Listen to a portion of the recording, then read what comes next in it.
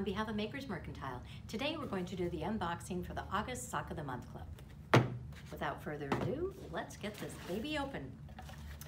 As always, there's a joke on the top, and this is meant to make you smile. Although they might be silly and they may be corny, that's the whole point. We just want to put a little smile on your face when you open the box.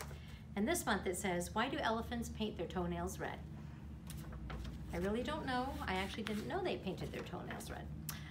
But the answer is, so they can hide in cherry trees. And then it says, don't believe me? Well, have you ever seen an elephant in a cherry tree? Then it's working. All right, this is what our team members come up with. Did you smile? I did. Very cute. Also, in our box, we always put a little treat, and this month we have Utz Party Mix.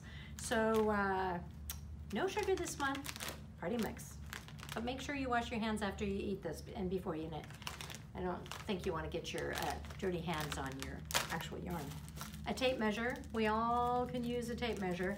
Doesn't matter how many you have, you always need one more because you're always losing them. Maybe you're not, I am.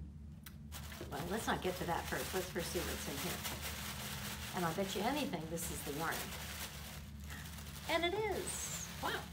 And this month we have Shupplevola boots. So boots, I'm gonna open this hang because it's just so beautiful and it's so tightly twisted you can't really see it. It's gonna be hard for us to get it back to its shape, but we'll make it work, we'll make it work. Let's get the label off.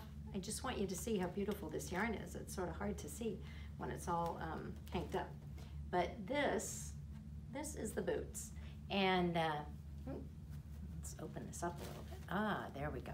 So this is actually made by Shupplevola in Germany, and it is hand dyed. It is a cotton and merino and nylon blend.